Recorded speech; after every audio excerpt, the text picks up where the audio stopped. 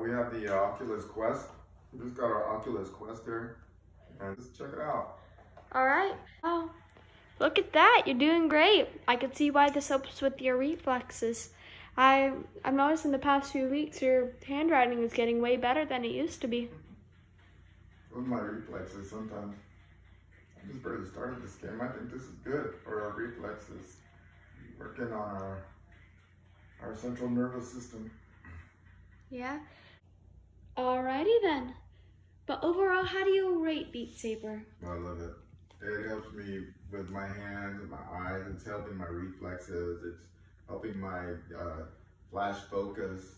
It's a big help. It's a really great game. I really enjoy it.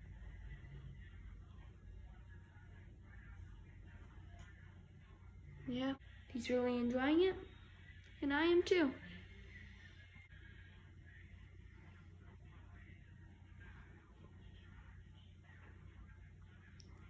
Would you recommend this?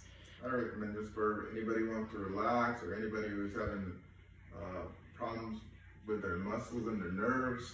Because this is kind of like neuroplasticity, regaining your nervous function through repetitive activity. This is a good thing. Yeah. This is a really good exercise. Or also when you're done with work and just want to catch up and relax, go into a completely different reality. Well, I'm glad that we got this. Yeah, it's really cool. There's a lot of different games you can play too.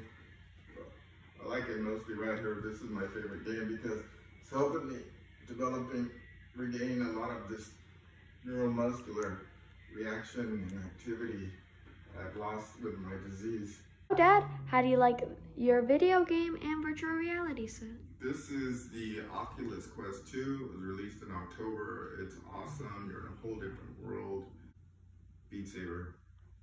I totally believe in neuroplasticity and regaining and through repetitive exercise, repetitive motion, developing those neural connections that people with these neurological diseases lose. All right, Joel, thanks for your help, man. No problem. I love you. Thank you. Love you too. That's it. And that's George in California signing off.